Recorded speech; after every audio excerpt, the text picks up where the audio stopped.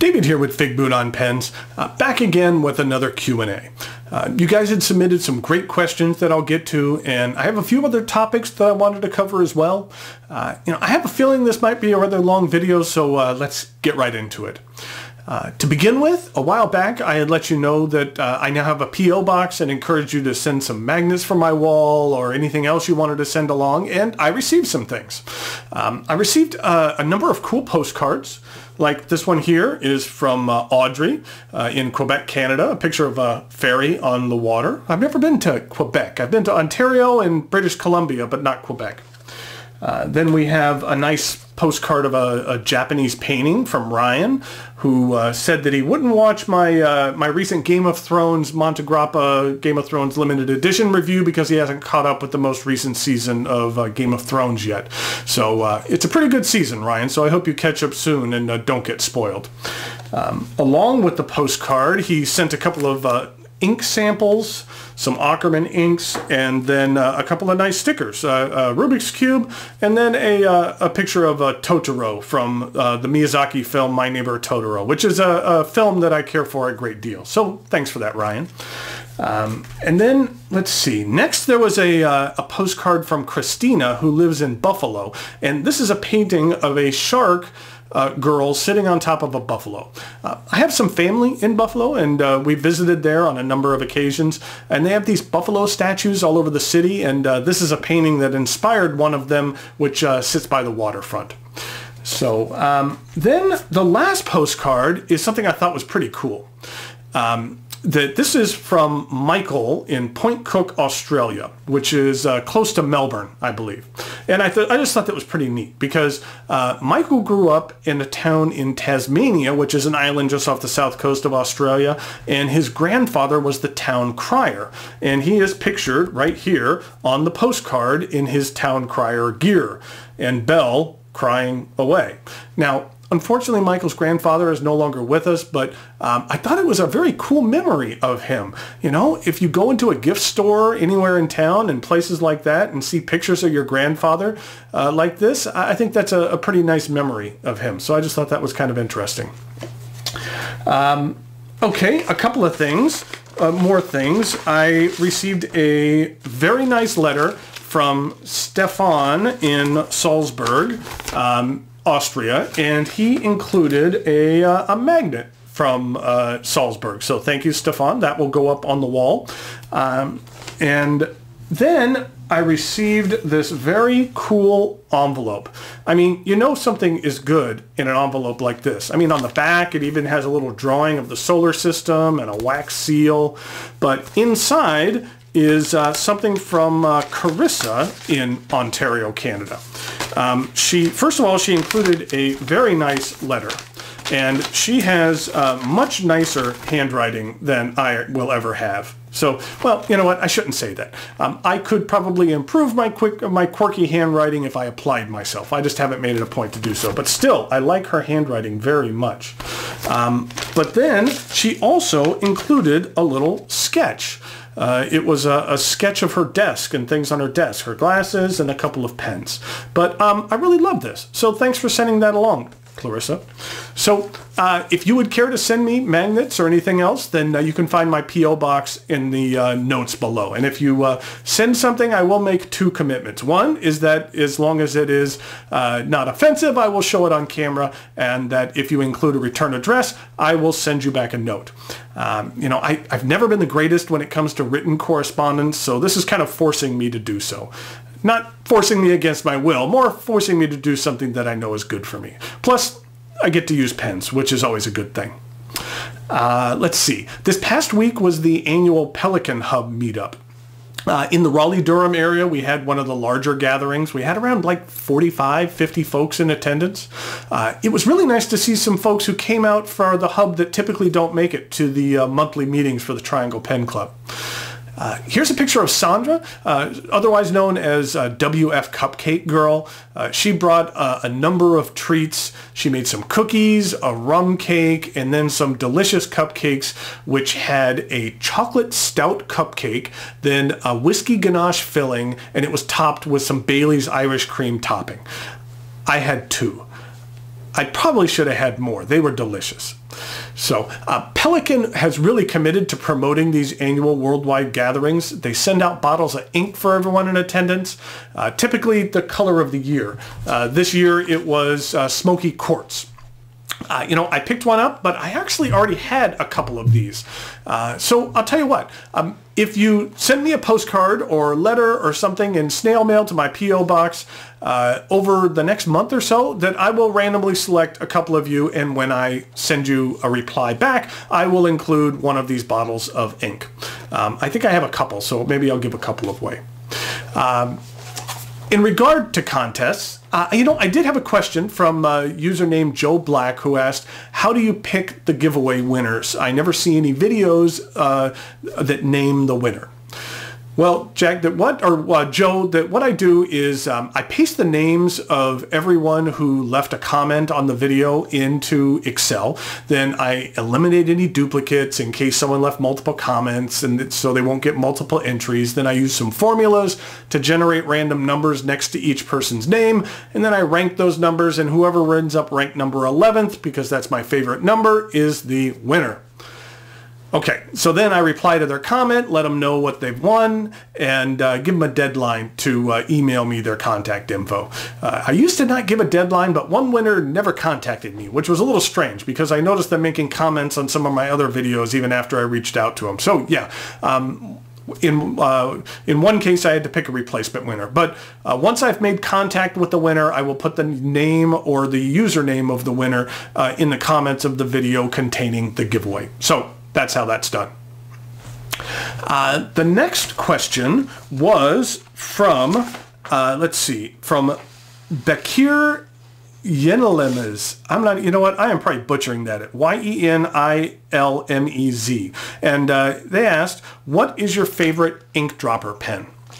You know what? For me, that would be the Franklin Christoph Model 66. Now, I have two of them. This one is in what they call the ice finish, and this one is a color prototype I picked up at a show this year. It was either the Triangle Show or Atlanta, I can't recall. It might have been the Triangle Show. But especially in this ice model, seeing the ink slosh around here is just very cool. Plus, you don't see it quite as much in the blue one here, but what is very cool is that with this ice finish, the ink kind of sticks in the nooks and crannies of the interior finish, giving it a rather unique look. But both of these pens, both the color prototype and the ice, are very good pens, and I highly recommend them. And then plus they just look cool as eyedroppers. And the ink capacity of these pens is huge. And then also, you know what? They do a very good job of not drying out either. So you can keep ink in here a long time and it's just not going to then go away. Okay, user by the name of Cashboxer asked, if you could only have one pen to use for a year, what would it be? Now, I thought this was an interesting question. My knee-jerk reaction would be to pick one of my favorite pens, which happen to be some of my more expensive pens. But then I got to thinking, if this was the only pen I could use for an entire year, then it would need to be used in all sorts of situations. For example, this ASC Bologna is a spectacular pen. Which is quickly becoming one of my favorites. And I could use this pen every day for a year. But this is a very large pen, and it is a very heavy pen. And this thing would be rather large and cumbersome to carry around in your shirt pocket or your pants every single day. Plus, if you're using a pen every day for a year, that pen is going to get some wear and tear. And I wouldn't want it to be something that I would really be worried about damaging like this pen. Not that I'm hard on my pens at all, but it would also need to be a pen with a high cool factor as well. I wouldn't want to get sick or bored of using it. So I ended up choosing this, which actually does happen to be a rather expensive pen. It is a Sailor King of Pen Pro Gear Sky. I just really love this color. It's a large pen, more of a girthier pen that really doesn't carry an inordinate amount of weight. And the Sailor King of Pen nib is one of my favorites. The only downside is that the ink capacity is not that large on here, but if I was using this pen every day for the year, then I would probably want to change out inks on a regular basis since I couldn't trade out pens. So yeah, I could use this pen every day for a year and not be too upset. Like I said, it does happen to be one of the more expensive ones as well. I have another King of Pen Pro Gear, a more traditional black with gold trim that I've previously reviewed, and this one will get a review of its own somewhere down the line as well. Okay, next question is from Jose Marta. And he asks, is there a fountain pen equivalent for a Sharpie? Jose says that he works in a lab and has to label things all the time and wants to know if he could use something a little more exciting than a Sharpie when labeling things. Yes, there is. There are these markers that are made by Platinum. They're basically found at any large online retailer. But what is cool about these is that you can eyedropper them. Let me see. Maybe you could see it here in the blue a little bit more. Well, each of these. This is a clear barrel, and it looks blue just because there's blue ink in here. But what it is it is a marker that you can use. You can see it's the marker there with your choice of fountain pen ink. I probably wouldn't use a shimmering ink. That probably wouldn't work too well in here. But I have these three that I use at work all the time. In this one, I have Noodler's black. This one is the Noodler's Black Erase in this one, and Noodler's Polar Blue in this one, and this is Diamine Red Dragon. Basically, it's because I've had these pens for so long, and those were three of my first bottles of ink that I ever had, and so there was, you know, it was a decent blue, and so that's what this one has always been filled with. And then you just eyedropper them whenever they're empty. But one thing I really like about these is if you use Sharpies, you know that over time they kind of become less sharp. The nib wears down a bit and gets more stubbish. The cool things about these is that I have had them for several years, and the marker tip really hasn't worn down that much at all, and I use them all the time. You know, they might be a little more flexible when they first started using them, but they're really not wearing down that much. And like I said, I use them every day. So I would recommend them as an alternative to a Sharpie. Okay, first of all, Sharpies are fantastic. They do the job very well. But if you're looking to use fountain pen ink with something like a Sharpie, then for under $3, this is a pretty cheap alternative. Okay, the next question is from Snoozle Bob. That's quite the name. And that person asks, or excuse me, Snoozle Blob, not Bob. And asks, what is a place you recommend people visit? Either a local, everyday type place or as a special place to check out when traveling. You know what? I recommend folks to visit a place that takes you out of your comfort zone, wherever that may be. One where you can experience the local culture rather than simply bringing your own culture on vacation with you. I've been fortunate enough to be on a couple of trips to China, and we actually happen to be planning another trip to China next year. More specifically, we're heading to Wuhan and Beijing and Guangzhou. But during our previous trips to the country, some of my favorite things we did revolved around venturing out on our own and interacting with the locals. One of our hotels was near an elementary school, and we would head out in the courtyard outside the school each morning, and all these kids would be arriving and hanging out. And I brought a badminton set, and we would play badminton with the kids. And they were all learning English, and they would like to practice their English on us, and they would kick my butt at badminton. But, you know, I can remember someone in our travel group, we were out on a road trip one day, and they were really upset because we were out in the middle of nowhere, in the middle of the country, and we couldn't find a Western toilet for them to use. You know, they just refused to use a squat toilet. Well, you know what? Guess what, dude? You're in the middle of nowhere, China. You have to adapt. You know, you might learn something by experiencing another culture, like how to use a squat toilet. But yeah, go someplace that gets you out of your comfort zone. I think that you'll learn and experience more than you would otherwise. So that would be my recommendation as far as a place to visit. Okay, next question is from Crash Mania. And they asked, as a Chargers fan that doesn't live in San Diego any longer, I grew up in San Diego, how do you feel about the new move? Has it affected your fandom at all? Okay, this is something I've been wanting to discuss for a little while, and I wanted to talk about a custom pen that I had made by Sean Newton, but it wasn't something I was going to do a full review on because it's a custom pen that Sean created for me that's rather unique, but I still wanted to share it because I think it's something special. And I have mixed feelings about the pen for reasons I'll go over in just a little bit. So, I'm considering this to be a bit of a therapy session to get out some repressed feelings that I haven't quite come to grip with. So, I'm a big American football fan. I grew up in San Diego, and for my entire life, I'd been a fan of the San Diego Chargers. Growing up, I can remember watching games with my dad and watching games with my friends, and went to countless games on my own, and just so many very good memories. I mean, I lived and died with my team.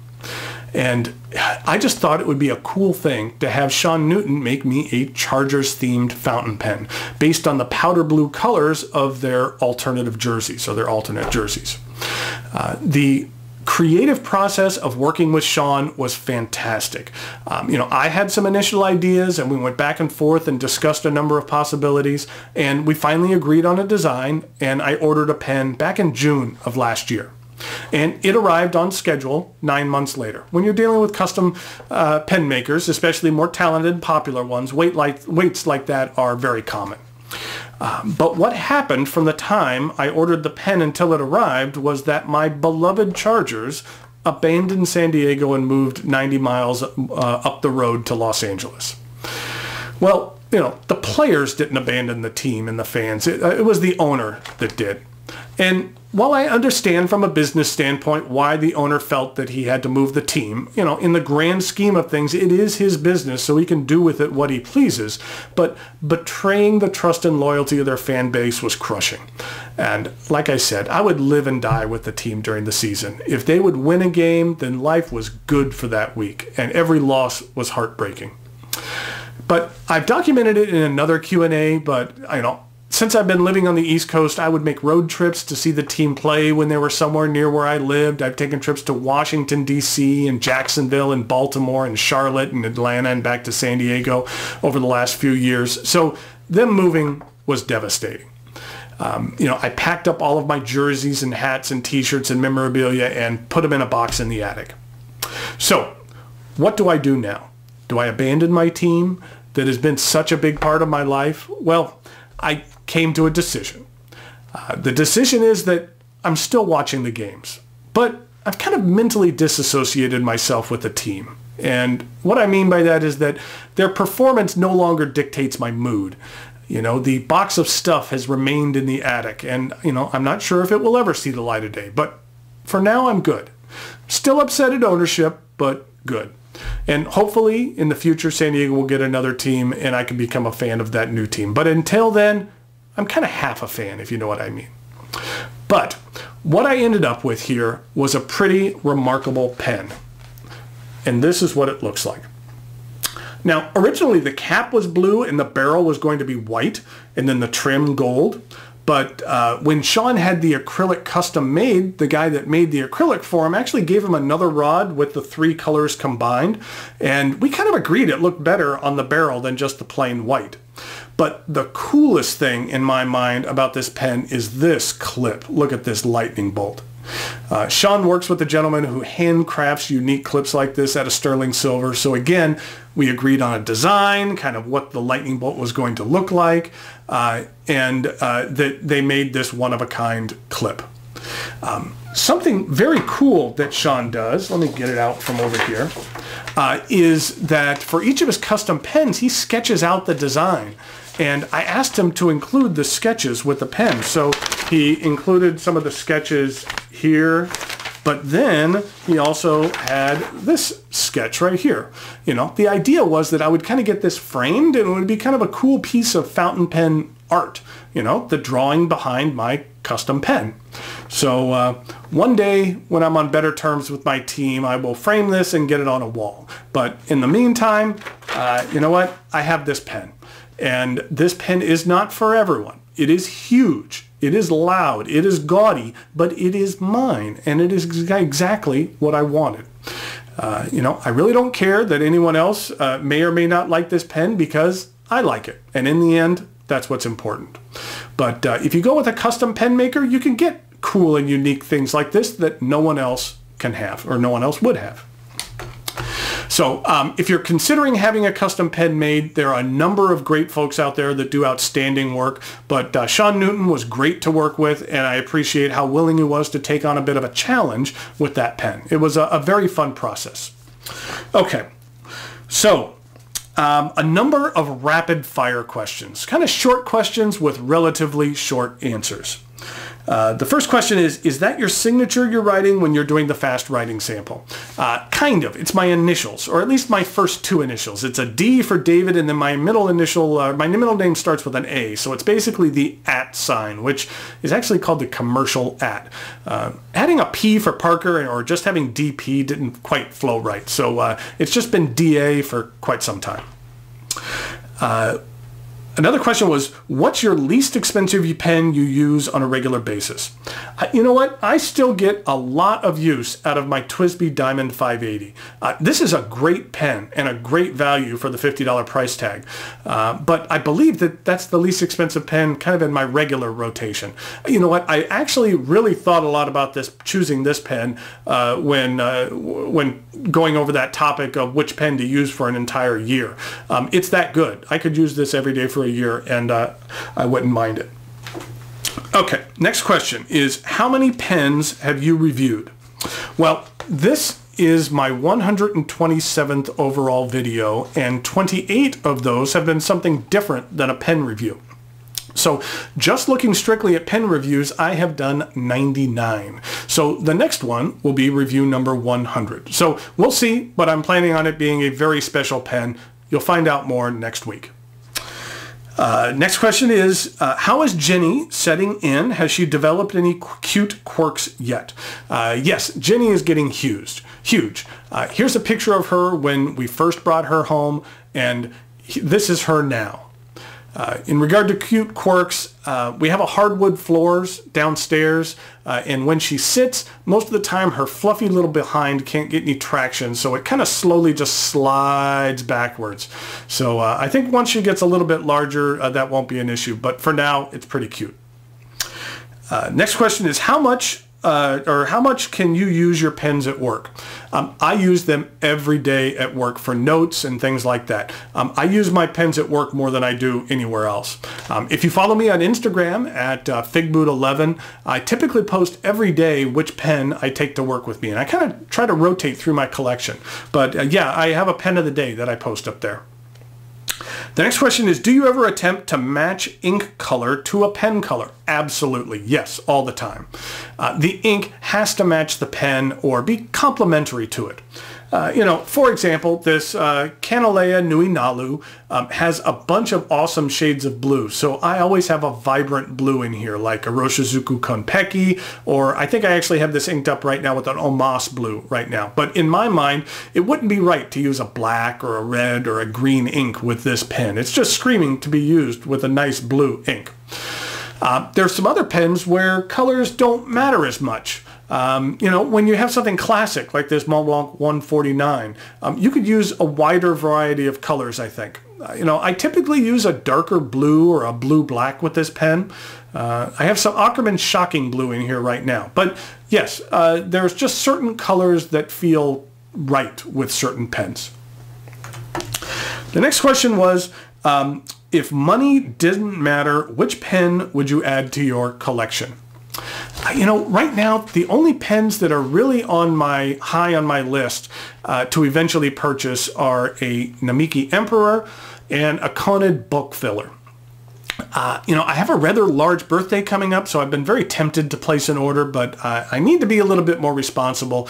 I do plan on selling off a bunch of pens I don't use that much, and when I do, my reward to myself might just be picking up one or both of those. Okay, one final question, and it is one from Diana Casey, who asks, what advice would you give to someone who is thinking of doing reviews? Now, I debated how deep to get into this question. So what I've decided to do is actually kind of give a little info here in this video, and at a later time in the near future, I'm going to do an entire video just on this topic because I think there's a lot of info to share on this topic.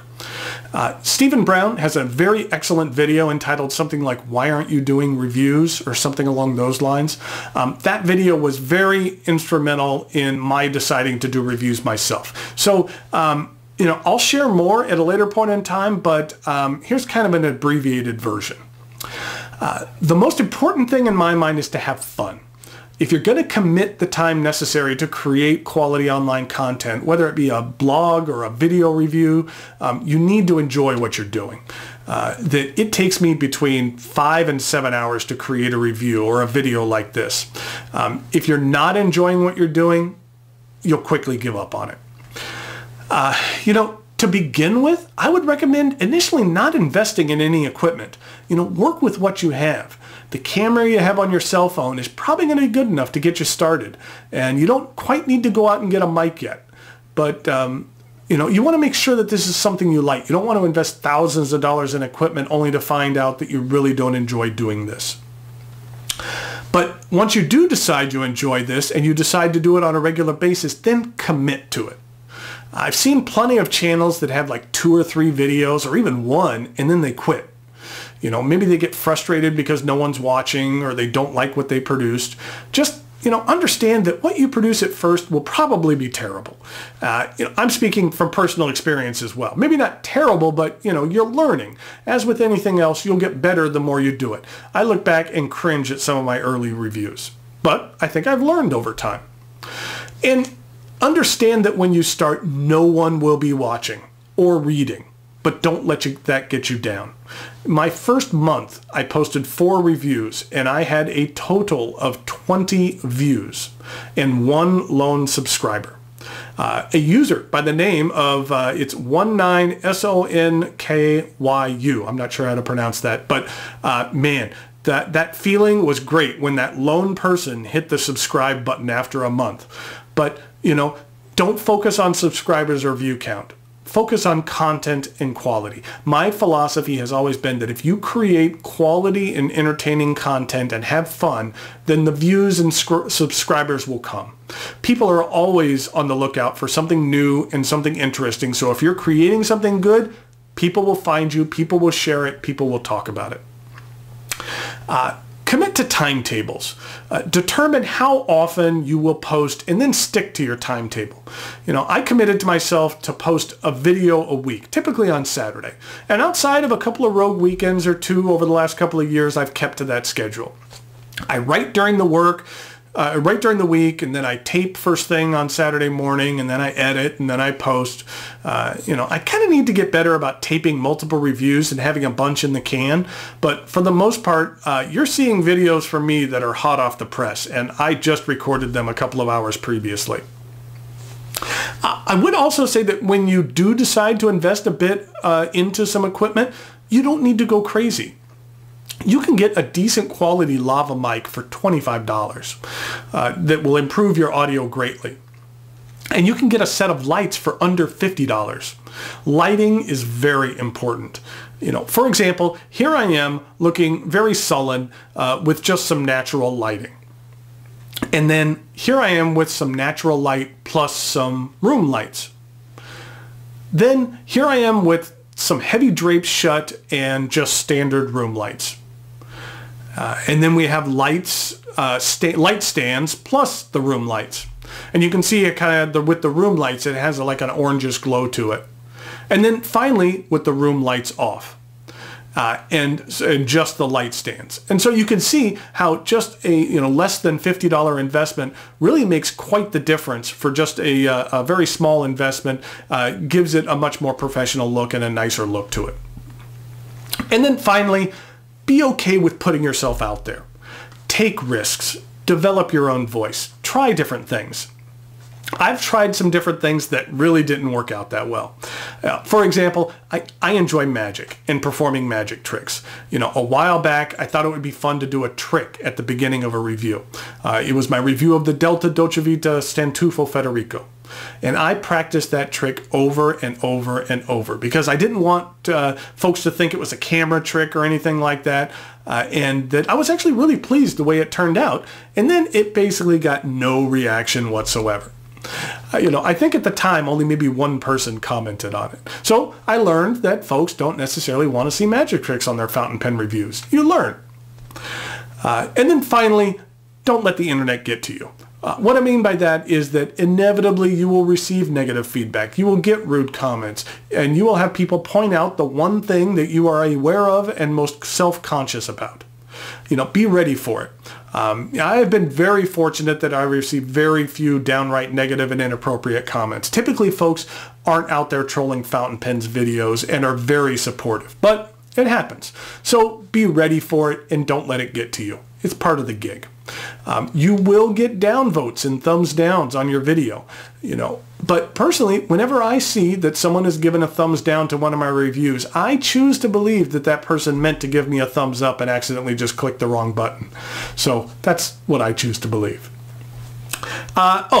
One final thing about this is that when I'm putting together a review, I'm always looking to try something different. Whether it's a little bit different, add some unique content or things like that.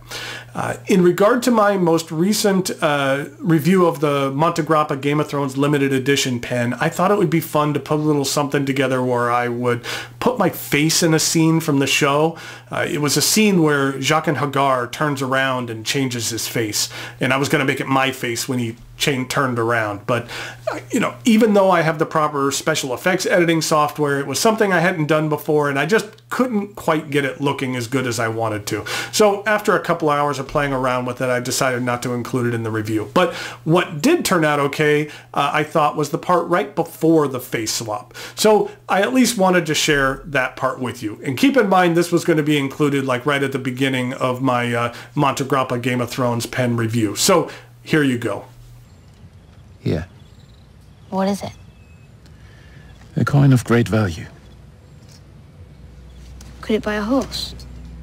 It is not meant for the buying of horses. Then what good is it? If the day comes when you must find me again, just give that coin to any man from Bravos and say these words to him. Montegrappa. Montegrappa. Okay, I think that was a mistake that I left that out. I should have found a way to work that in. So, oh well. Okay, well, I think that's good for now. I greatly appreciate all of your questions and comments, and as a reminder, if you send something to my P.O. Box in the next few weeks, you will be entered into a drawing to win a bottle of Pelikan Edelstein Smoky Quartz ink. Until next week, thanks for watching, and I'll talk to you later.